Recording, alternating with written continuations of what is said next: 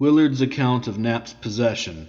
A brief account of a strange and unusual providence of God befallen to Elizabeth Knapp of Groton by me, Samuel Willard. The poor and miserable object, about a fortnight before she was taken, we observed to carry herself in a strange and unwonted manner. Sometimes she would give sudden shrieks, and if we inquired a reason, would always put it off with some excuse, and then would burst forth into immoderate and extravagant laughter, in such wise as sometimes she fell onto the ground with it.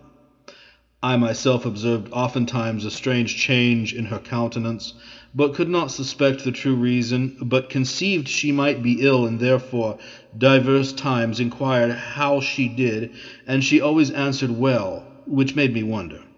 But the tragedy began to unfold itself upon Monday, October 30th, 1671, after this manner, as I received by credible information, being that day myself gone from home.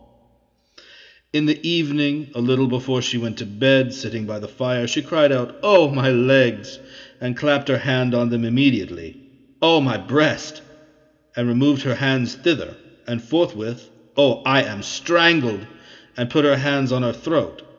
Those that observed her could not see what to make of it, whether she was in earnest or dissembled, and in this manner they left her, excepting the person that lay with her, complaining of her breath being stopped. The next day she was in a strange frame, as was observed by divers, sometimes weeping, sometimes laughing, and many foolish and apish gestures. In the evening, going into the cellar, she shrieked suddenly, and being inquired of the cause, she answered that she saw 2 persons in the cellar, whereupon some went down with her to search, but found none, she also looking with them. At last she turned her head, and looking one way steadfastly, used the expression, "What cheer, old man?" which they that were with her took for a fancy, and so ceased. Afterward, the same evening, the rest of the family being in bed, she was, as one lying in the room saw, and she herself also afterward related, suddenly thrown down into the midst of the floor with violence, and taken with a violent fit, whereupon the whole family was raised, and with much ado was she kept out of the fire from destroying herself, after which time she was followed with fits from thence till the Sabbath day, in which she was violent in bodily motions, leapings, strainings, and strange agitations, scarce to be held in bounds by the strength of 3 or 4, violent also in roarings and screamings, representing a dark resemblance of hellish torments, and frequently using in these fits diverse words, sometimes crying out, "Money, money," sometimes "sin and misery," with other words. On Wednesday, being in the time of intermission, questioned about the case she was in with reference to the cause or occasion of it, she seemed to impeach one of the neighbors, a person, I doubt not, of sincere uprightness before God, as though either she or the devil in her likeness and habit, particularly her riding hood, had come down the chimney, stricken her that night she was first taken violently, which was the occasion of her being cast into the floor. Whereupon those about her sent to request the person to come to her, who, coming unwittingly, was at the first assaulted by her strangely, for though her eyes were, as it were, sealed up, as they were always, or for the most part, in those fits, and so continue in them all to this day, she that knew her very touched from any other, though no voice were uttered, and discovered it evidently by her gestures, so powerful were Satan's suggestions in her, that afterward God was pleased to vindicate the case and justify the innocent, even to remove jealousies from the spirits of the party concerned, and satisfaction of the bystanders. For after she had gone to prayer with her, she confessed that she believed Satan had deluded her, and hath never since complained of any such apparition or disturbance from the person. These fits, continuing, though with intermission, diverse, when they had opportunity, pressed upon her to declare what might be the true and real occasion of these amazing fits.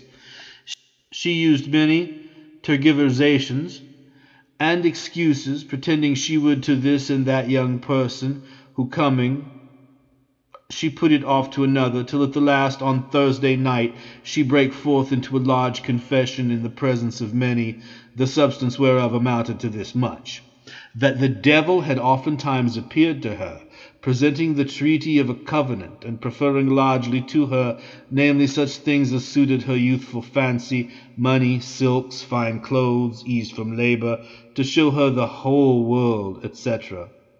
That it had been then 3 years since his first appearance, occasioned by her discontent, that at first his apparitions had been more rare, but lately more frequent, that those few weeks that she had dwelt with us almost constant, that she seldom went out of one room into another, but he appeared to her, urging of her, and that he had presented her a book written with blood of covenants made by others with him, and told her such and such, of some whereof we hope better things, had a name there, that he urged upon her constant temptations to murder her parents, her neighbors, our children, especially the youngest, tempting her to throw it into the fire, on the hearth, into the oven, and that once he put a bill-hook into her hand to murder myself, persuading her I was asleep, but coming about it she met me on the stairs, at which she was affrighted. The time I remember well, and observed a strange frame in her countenance, and saw she endeavoured to hide something, but I knew not what, neither did I at all suspect any such matter, and that often he persuaded her to make away with herself, and once she was going to drown herself in the well, for looking into it she saw such sights as allured her, and was gotten within the curb, and was by God's providence prevented. Many other like things she related, too tedious to recollect, but being pressed to declare whether she had not consented to a covenant with the devil, she with solemn assertions denied it. She asserted that she had never so much as consented to discourse with him, nor had ever but once before that night used the expression, "What cheer, old man?" And this argument she used, that the providence of God had ordered it so, that all his apparitions had been frightful to her. That this she acknowledged, which seemed contradictory, namely, that when she came to our house, to school, before such time as she dwelt with us, she delayed her going home in the evening till it was dark, which we observed, upon his persuasion to have his company home, and that she would not, when he appeared, but go to him. One evident testimony whereof we can say something too, namely, the night before the Thanksgiving, October 19th, she was with another maid that boarded in the house, where both of them saw the appearance of a man's head and shoulders, with a great white neckcloth, looking in at the window, at which they came up affrighted, both into the chamber where the rest of us were. They declaring the case, one of us went down to see who it might be, but she ran immediately out of the door before him, which she hath since confessed was the devil coming to her. She also acknowledged the reason of her former sudden shriekings was from a sudden apparition, and that the devil put these excuses into her mouth, and bid her so to say, and hurried her into those violent, but she saith feigned and forced laughters. She then also complained against herself of many sins, disobedience to parents, neglect of attendance upon ordinances, attempts to murder herself and others. But this particular of a covenant she utterly disclaimed, which relation seemed fair, especially in that it was attended with bitter tears, self-condemnations, good counsels given to all about her, especially the youth then present, and an earnest desire of prayers. She sent to Lancaster for Mr. Rowlinson, who came and prayed with her and gave her serious counsels, but she was still followed, all this notwithstanding, with these fits. And in this state, coming home on Friday, I found her, but could get nothing from her. Whenever I came in her presence, she fell into those fits. Concerning which fits I find this noteworthy. She knew and understood what was spoken to her, but could not answer nor use any other words but the aforementioned money, etc., as long as the fit continued. For when she came out of it, she could give a relation of all that had been spoken to her. She was demanded a reason why she used those words in her fits, and signified that the devil presented with such things to tempt her, and with sin and misery to terrify her.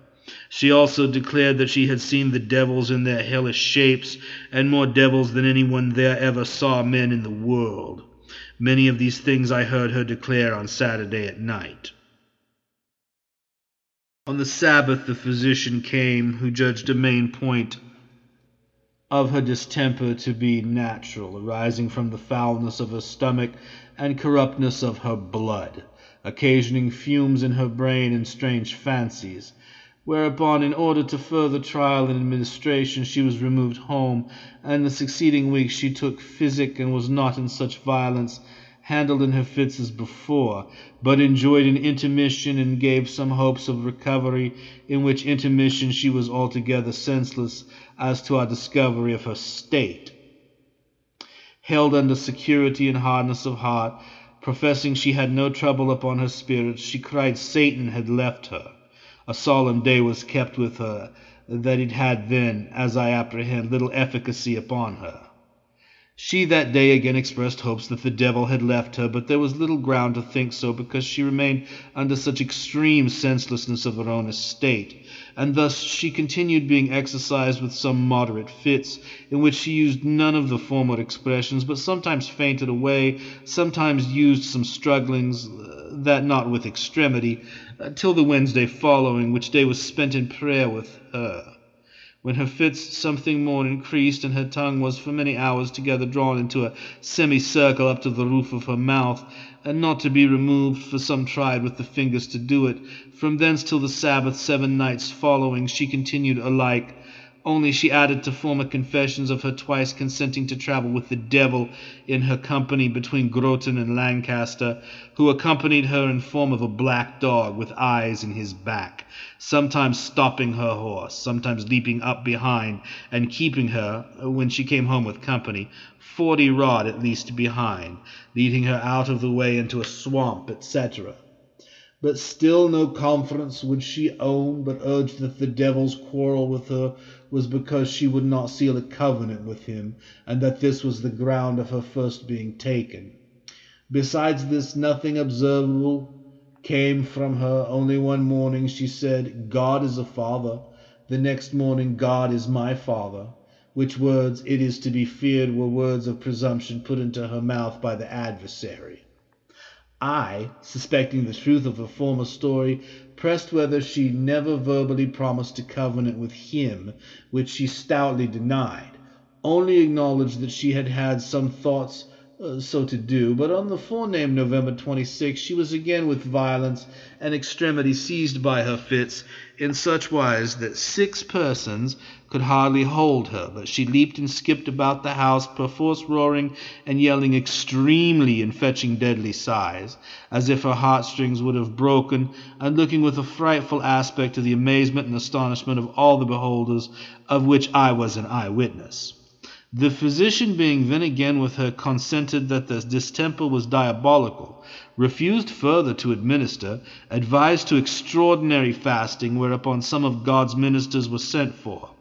She meanwhile continued extremely tormented night and day, till Tuesday about noon, having this added on Monday and Tuesday morning, that she barked like a dog and bleated like a calf, in which her organs were visibly made use of. Yea, as was carefully observed, on Monday night and Tuesday morning, whenever any came near the house, though they within heard nothing at all, that would she bark till they were come into the house.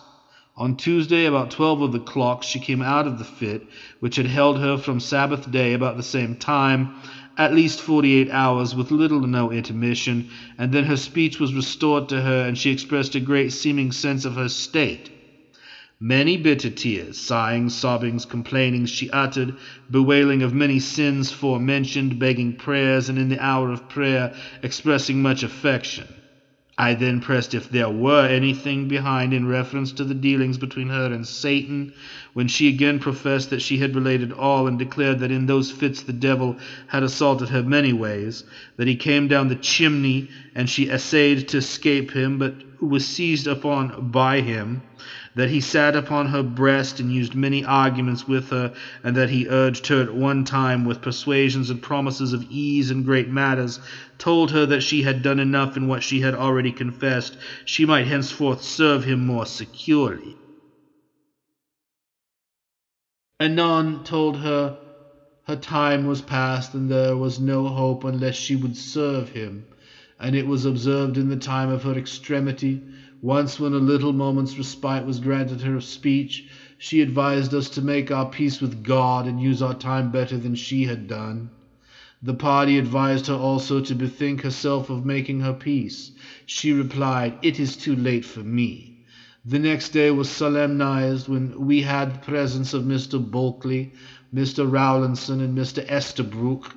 Whither coming, we found her returned to a sottish and stupid kind of frame. Much was pressed upon her, but no affection at all discovered, though she was little or nothing exercised with any fits, and her speech also continued. Though a day or two after she was melancholy, and being inquired of a reason, she complained that she was grieved that so much pains were taken with her, and did her no good, but this held her not long. And thus, though a day or two after she was melancholy, and being inquired of a reason, she complained that she was grieved that so much pains were taken with her, and did her no good, but this held her not long. And thus she remained till Monday, when, to some neighbours there present, she related something more of the converse with the devil, namely, that it had been 5 years or thereabouts since she first saw him, and declared methodically the sundry apparitions from time to time, till she was thus dreadfully assaulted, in which the principal was that after many assaults she had resolved to seal a covenant with Satan, thinking she had better do it than be thus followed by him, that once when she lived at Lancaster he presented himself and desired of her blood, and she would have done it, but wanted a knife. In the parley she was prevented by the providence of God interposing my father. A second time in the house he met her and presented her a knife, and as she was going about it my father stepped in again and prevented, that when she sought and inquired for the knife it was not to be found, and that afterwards she saw it sticking in the top of the barn, and some other like passages. She again owned an observable passage which she also had confessed in her first declaration, but is not there inserted, namely, that the devil had often proffered her his service, but she accepted not, and once in to bring her in chips for the fire. She refused, but when she came in she saw them lie by the fireside, and was afraid, and this I remark, I sitting by the fire spake to her to lay them on, and she turned away in an unwonted manner. She then also declared against herself, her unprofitable life she had led, and how justly God had thus permitted Satan to handle her, telling them they little knew what a sad case she was in. I after asked her concerning these passages, and she owned the truth of them, and declared that now she hoped the devil had left her. But being pressed whether there were not a covenant, she earnestly professed that by God's goodness she had been prevented from doing that, which she of herself had been ready enough to assent to, and she thanked God there was no such thing. The same day she was again taken with a new kind of unwonted fit, in which after she had been a while exercised with violence, she got her a stick and went up and down, thrusting and pushing here and there, and anon looking out at a window, and cried out of a witch appearing in a strange manner, in form of a dog downward with a woman's head, and declared the person, otherwhiles that she appeared in her whole likeness, and described her shape and habit, signified that she went up the chimney and went her way. What impression we read in the clay of the chimney, in similitude of a dog's paw, by the operation of Satan, and in the form of a dog's going in the same place she told of. I shall not conclude, though something there was, as I myself saw in the chimney, in the same place where she declared the foot was set to go up. In this manner was she handled that night, and the 2 next days, using strange gestures, complaining by signs when she could not speak, explaining that she was sometimes in the chamber, sometimes in the chimney, and anon assaults her, sometimes scratching her breast, beating her sides, strangling her throat, and she did oftentimes seemed to our apprehension as if she would forthwith be strangled. She declared that if the party were apprehended she should forthwith be well, but never till then. Whereupon her father went and procured the coming of the woman impeached by her, who came down to her on Thursday night, where, being desired to be present, I observed that she was violently handled and lamentably tormented by the adversary, and uttered unusual shrieks at the instant of the person's coming in, though her eyes were fast closed.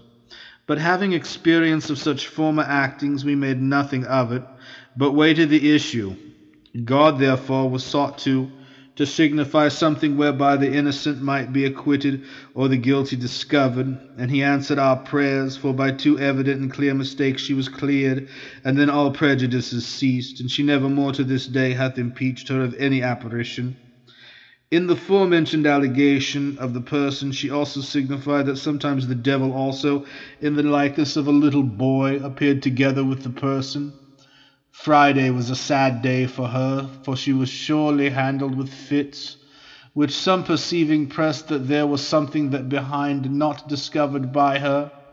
After a violent fit, holding her between 2 and 3 hours, did first to one and afterward to many acknowledge that she had given of her blood to the devil, and made a covenant with him, whereupon I was sent for to her, and understanding how things had passed, I found that there was no room for privacy in another already made by her so public. I therefore examined her concerning the matter, and found her not so forward to confess as she had been to others, that this much I gathered from her confession. That after she came to dwell with us one day, as she was alone in a lower room, all the rest of us being in the chamber, she looked out at the window and saw the devil in the habit of an old man coming over a great meadow lying near the house. And suspecting his design, she had thoughts to have gone away, that at length resolved to tarry it out and hear what he had to say to her. When he came, he demanded that of her some of her blood, which she forthwith consented to, and with a knife cut her finger.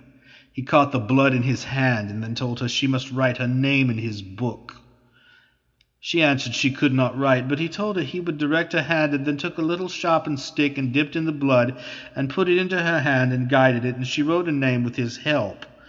What was the matter she set her hand to, I could not learn from her, but thus much she confessed, that the term of time agreed upon with him was for 7 years. 1 year she was to be faithful in his service, and then the other 6 he would serve her and make her a witch. She also related that the ground of contest between her and the devil, which was the occasion of this sad providence, was this, that after her covenant made, the devil showed her hell and the damned, and told her if she were not faithful to him, she should go thither and be tormented there. She desired of him to show her heaven, but he told her that heaven was an ugly place, and that none went thither but a company of base rogues whom he hated. But if she would obey him, it should be well with her. But afterward she considered with herself that the term of her covenant was but short, and would soon be at an end, and she doubted, for all the devil's promises, she must at least come to the place he had shown her, and withal feared if she were a witch, she should be discovered and brought to a shameful end, which was many times a trouble on her spirits. This the devil perceiving, urged upon her to give him more of her blood, and set her hand again to his book, which she refused to do, but partly through promises, partly by threatenings, he brought her at last to a promise that she would sometime do it, after which he left not incessantly to urge her to the performance of it. Once he met her on the stairs, and often elsewhere, pressing her with vehemence, but she still put it off, till the first night she was taken, when the devil came to her and told her he would not tarry any longer. She told him she would not do it. He answered she had done it already, and what further damage would it be to do it again? For she was his sure enough. She rejoined she had done it already, and if she were his sure enough, what need he to desire any more of her? Whereupon he struck her the first night, again more violently the second, as is above expressed. This is the sum of the relation I then had from her, which at that time seemed to be methodical. These things she uttered with great affection, overflowing of tears and seeming bitterness. I asked of the reason of her weeping and bitterness. She complained of her sins, and some in particular, profanation of the Sabbath, etc., but nothing of this sin of renouncing the government of God, and giving herself up to the devil. I therefore, as God helped, applied it to her, and asked her whether she desired not prayers with and for her. She assented with earnestness, and in prayer seemed to bewail the sin as God helped, then in the aggravation of it, and afterward declared a desire to rely on the power and mercy of God in Christ. She then also declared that the devil had deceived her concerning those persons impeached by her, that he had, in their likeness or resemblance, tormented her, persuading her that it was they, that they bore her a spleen, but he loved her and would free her from them, and pressed on her to endeavour to bring them forth to the censure of the law. In this case I left her, but not being satisfied in some things, I promised to visit her again the next day, which accordingly I did, but coming to her I found her, though her speech still remained, in a case sad enough. Her tears dried up and senses stupefied, and, as was observed, when I could get nothing from her, and therefore applied myself in counsel to her, she regarded it not, but fixed her eye steadfastly upon a place, as she was wont when the devil presented himself to her, which was a grief to her parents, and brought me to a stand. In the condition I left her. The next day, being the Sabbath, whether upon any hint given her or any advantage Satan took by it upon her, she sent for me in haste at noon. Coming to her, she immediately with tears told me that she had belied the devil in saying she had given him of her blood, etc., professed that the most of the apparitions she had spoken of were but fancies, as images represented in a dream, earnestly entreated me to believe her, called God to witness to her assertion. I told her I would willingly hope the best and believe what I had any good grounds to apprehend. If therefore she would tell a more methodical relation than the former, it would be well, but if otherwise, she must be content that every one should censure according to the apprehension. She promised so to do, and expressed a desire that all that might hear her, that as they had heard so many lies and untruths, they might now hear the truth, and engaged that in the evening she would do it. I then repaired to her, and divers more then went. She then declared this much, that the devil had sometimes appeared to her, that the occasion of it was her discontent, that her condition displeased her, her labour was burdensome to her. She was neither content to be at home nor abroad, and had oftentimes strong persuasions to practice in witchcraft, had often wished the devil would come to her at such and such times, and resolved that if he would, she would give herself up to him soul and body. But though he had oft times appeared to her, at such times he had not discovered himself, and therefore she had been preserved from such a thing. I declared a suspicion of the truth of the relation, and gave her some reasons, but by reason of the company did not say much, neither could anything further be gotten from her. But the next day I went to her, and opened my mind to her alone, and left it with her, declared, among other things, that she had used preposterous courses, and therefore it was no marvel that she had been led into such contradictions, and tendered her all the help I could, if she would make use of me, and more privately relate any weighty and serious case of conscience to me. She promised me she would if she knew anything, but said that then she knew nothing at all, but stood to the story she had told the foregoing evening. And indeed, what to make of these things I at present know not, but am waiting till God, if he see meet, wind up the story and make a more clear discovery. It was not many days ere she was hurried again into violent fits after a different manner, being taken again speechless, and using all endeavours to make away with herself and do mischief unto others, striking those that held her, spitting in their faces. And if at any time she had done any harm or frightened them, she would laugh immediately, which fits held her sometimes longer, sometimes shorter. Few occasions she had of speech, but when she could speak she complained of a hard heart, counselled some to beware of sin, for that had brought her to this, bewailed that so many prayers had been put up for her, and she still so hard-hearted, and no more good wrought up on her. But being asked whether she were willing to repent, shaked her head and said nothing. Thus she continued till the next Sabbath in the afternoon, on which day in the morning, being something better than at other times, she had but little company tarried with her in the afternoon, when the devil began to make more full discovery of himself. It had been a question before whether she might properly be called a demoniac, or person possessed of the devil, but it was then put out of question. He began, as the persons with her testify, by drawing her tongue out of her mouth most frightfully to an extraordinary length and greatness, and many amazing postures of her body, and then by speaking vocally in her, whereupon her father and another neighbour were called from the meeting, on whom, as soon as they came in, he railed, calling them rogues, charging them for folly, and going to hear a black rogue who told them nothing but a parcel of lies and deceived them, and many like expressions. After exercise I was called, but understood not the occasion till I came and heard the same voice, a grim, low, that audible voice it was. The first salutation I had was, "Oh, you are a great rogue," unquote. I was at the first something daunted and amazed, and many reluctances I had upon my spirits, which brought me to a silence and amazement in my spirits, till at last God heard my groans and gave me both refreshment in Christ and courage. I then called for a light to see whether it might not appear a counterfeit, and observed not any of her organs to move. The voice was hollow, as if it issued out of her throat. He then again called me great black rogue. I challenged him to make it appear, but all the answer was, "You tell the people a company of lies." I reflected on myself and could not but magnify the goodness of God, not to suffer Satan to bespatter the names of his people with those sins which he himself hath pardoned in the blood of Christ. I answered, quote, "Satan, thou art a liar and a deceiver, and God will vindicate his own truth one day," unquote. He answered nothing directly, but said, quote, "I am not Satan. I am a pretty black boy. This is my pretty girl. I have been here a great while," unquote. I sat still and answered nothing to these expressions, but when he directed himself to me again, quote, "Oh, you black rogue, I do not love you," unquote, I replied through God's grace, quote, "I hate thee," unquote. He rejoined, "But you had better love me," unquote. These manner of expressions filled some of the company there present with great consternation.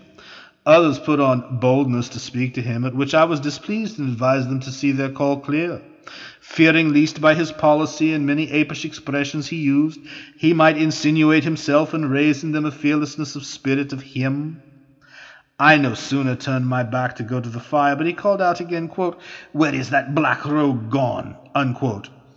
I, seeing little good to be done by discourse and questioning many things in my mind concerning it, I desired the company to join in prayer unto God.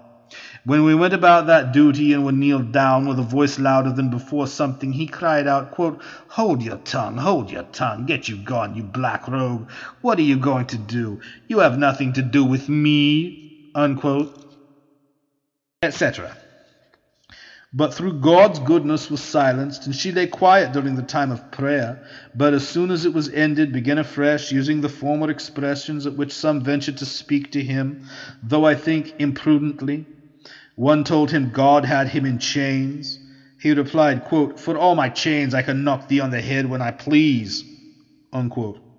He said he would carry her away that night.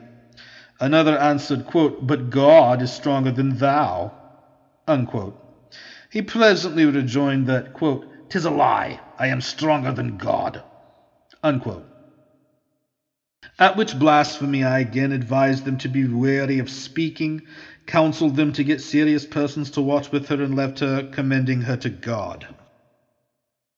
On Tuesday following, she confessed that the devil entered into her the second night after her first taking, that when she was going to bed he entered in, as she conceived at her mouth, and had been in her ever since, and professed that if there were ever a devil in the world, there was one in her, but in what manner he spake in her she could not tell.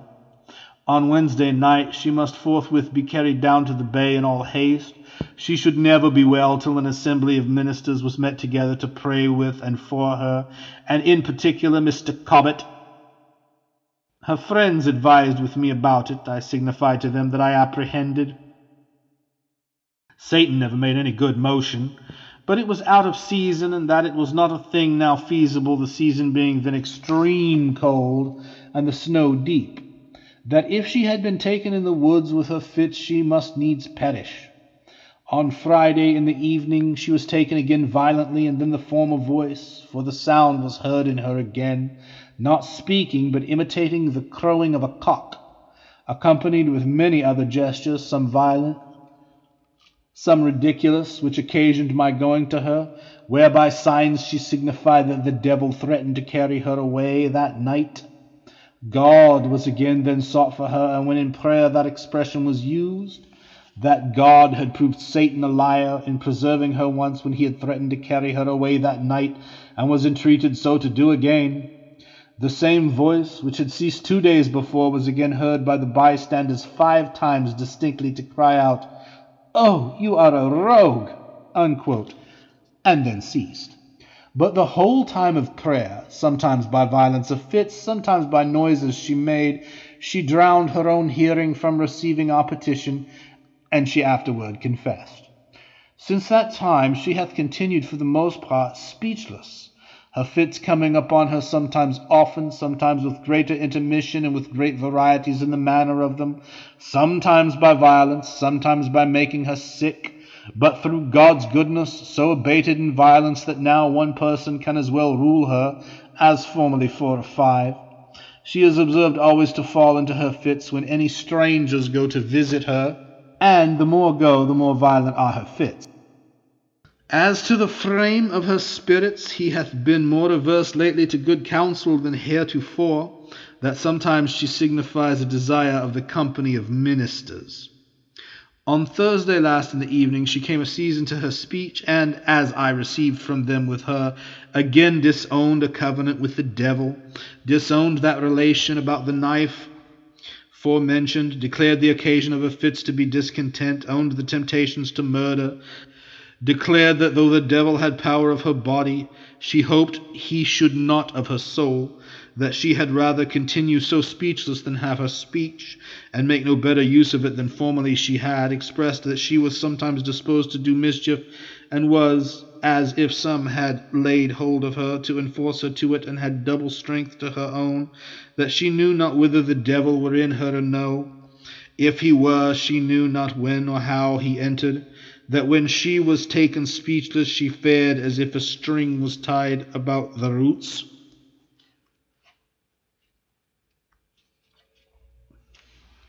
of her tongue, and reached down into her vitals, and pulled her tongue down, and then most when she was strove to speak. On Friday in the evening she was taken with a passion of weeping and sighing, which held her till late in the night. At length she sent for me, but then unreasonableness of the weather, my own bodily indisposedness prevented.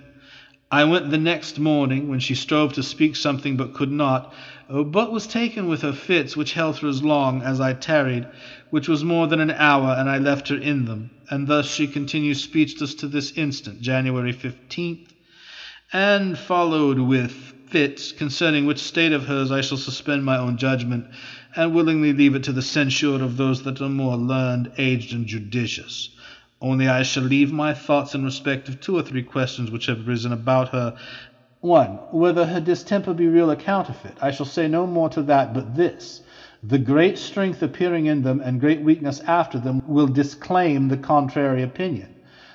For though a person may counterfeit much, that such a strength is beyond the force of dissimulation. 2. Whether her distemper be natural or diabolical, I suppose the premises will strongly enough conclude the latter, that I will add these 2 further arguments. 1. The actings of convulsion, which these come nearest to, are, as persons acquainted with them observe, in many that the most essential parts of them quite contrary to these actings. 2. She hath no ways wasted in body or strength by all these fits, though so dreadful, but gathered flesh exceedingly, and hath her natural strength when her fits are off for the most part. 3.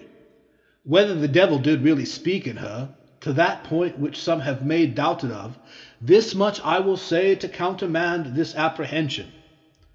1.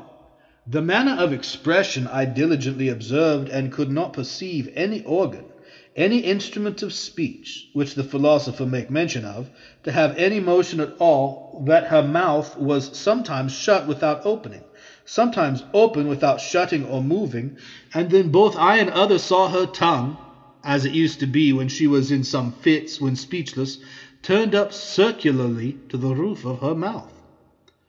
2. The labial letters, diverse of which were used by her, namely B.M.P., which cannot be naturally expressed without motion of the lips, which must needs come within our ken if observed, were uttered without any such motion. She had used only linguals, gutturals, etc. The matter might have been more suspicious. 3. The reviling terms then used were such as she never used before nor since, in all this time of her being thus taken. She hath been always observed to speak respectively concerning me. They were expressions which the devil, by her confession, aspersed me and others withal in the hour of temptation. Particularly she had freely acknowledged that the devil was wont to appear to her in the house of God, and divert her mind, and charge her she should not give ear to what the black-coated rogue spake. 5. We observed when the voice spake, her throat was swelled formidably, as big at least as one's fist. These arguments I shall leave to the censure of the judicious. Whether she have covenanted with the devil or no, I think this is a case unanswerable. Her declarations have been so contradictory one to another that we know not what to make of them, and her condition is such as administers many doubts.